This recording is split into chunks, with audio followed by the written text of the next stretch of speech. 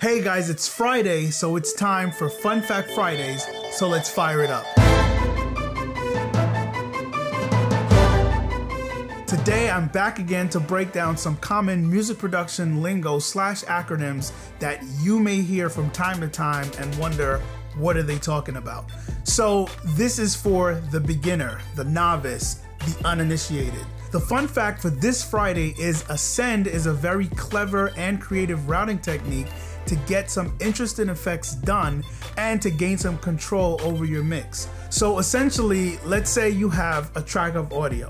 Let's say it's a snare, and now you duplicate that snare track and you process the snare track differently from the original.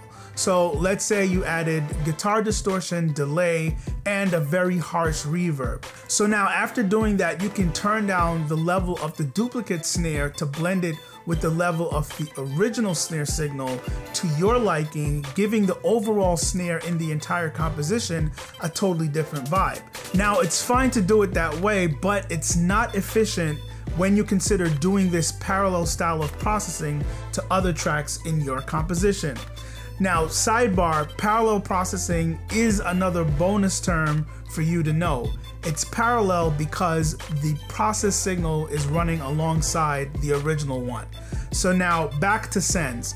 The way a send would work, instead of duplicating the track and then processing it differently, you would route the signal from the original via the send function in your DAW, which will send a duplicate but independent signal to another track where you can now process that track separately to achieve the same goal as explained in the earlier scenario. One of the advantages of this is the auxiliary channel with the effects or effect chain can have multiple channels be sent to it at varying levels to affect each individual sound differently. So a simple example would be to set up a big hall reverb on an auxiliary channel, and now you can route a snare to that channel via the send at a very low level, putting just a small amount of reverb on that snare.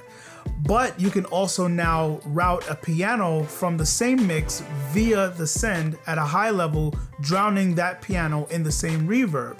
And let's say we had 12 tracks of background vocals, you can now route all 12 to the same reverb via a send to the desired level based on how much reverb you would like to hear on your background vocals.